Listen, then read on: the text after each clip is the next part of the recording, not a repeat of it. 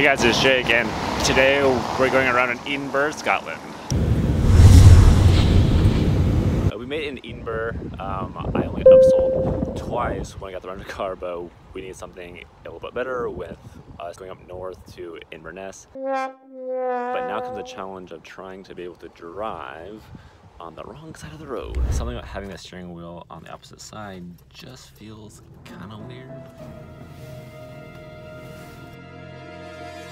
We were able to make it there real safe when we were driving, and this is how I thought I probably looked, and this is how I really looked, and this is how I felt. Ah!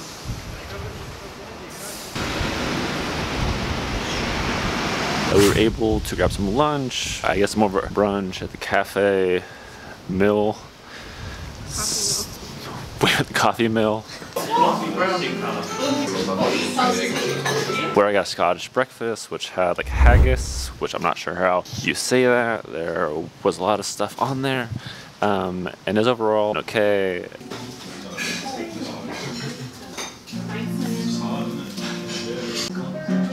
And the lattes had interesting foam on there, but they tasted great. We stopped by the Vienna Lookout, which overlooks the castle. Well, it's basically just a staircase which leads you right to an overlook of the castle.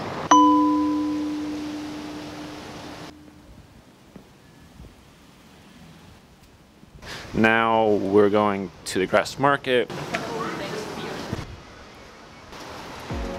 The Grassmarket was the city's main market in the 15th century, where they mostly sold cattle and horses, but now it's a little different.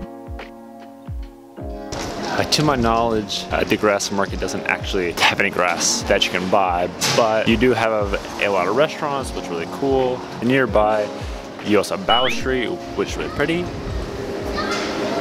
The real name is Victoria Street, and with its gentle curve and colorful shop fronts, it is a favorite spot for tourists, postcard, and TV advertisements. We made our way to the Royal Mile, which is a street that's filled with a lot of cool churches and buildings, and I would highly recommend this whole area. St. Giles Cathedral began being built in the 14th century and extended into the 16th century.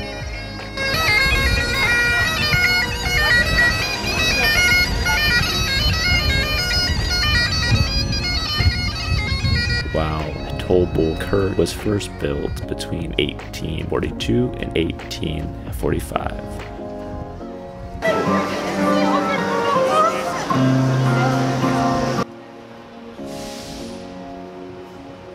The Scott Monument is dedicated to Scottish author Sir Walter Scott and is the second largest monument to a writer in the world.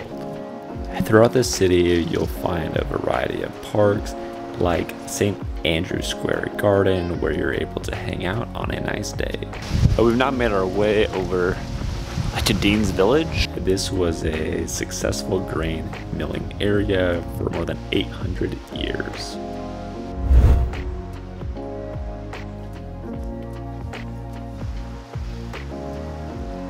Not exactly sure who Dean is, but his village is pretty cool.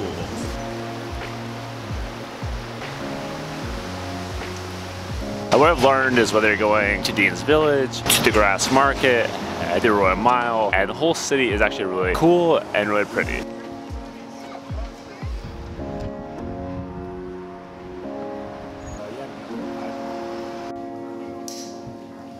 We made it to a place called Pepper's, which is like a sandwich bar, to get a chicken avocado sandwich and a little pastry, which is raspberry and coconut. We were able to check into our Airbnb, which is actually pretty nice, and it is more space than what we need because it is a 2-bedroom, 2-bath, but it is really nice.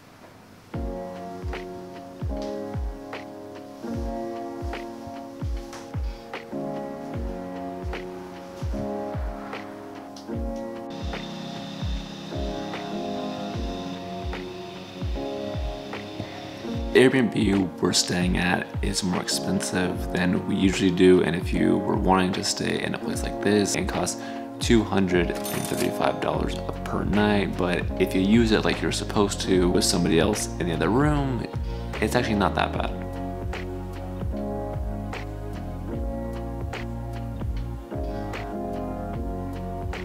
For dinner, and we're gonna check out the Beehive.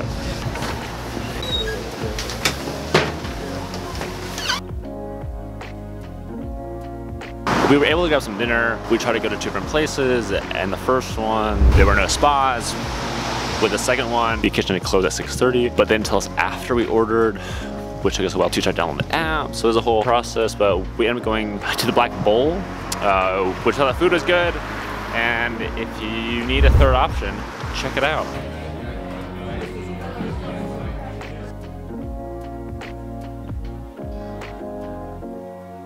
One thing that we're learning when coming here is that there are some kind of weird hours.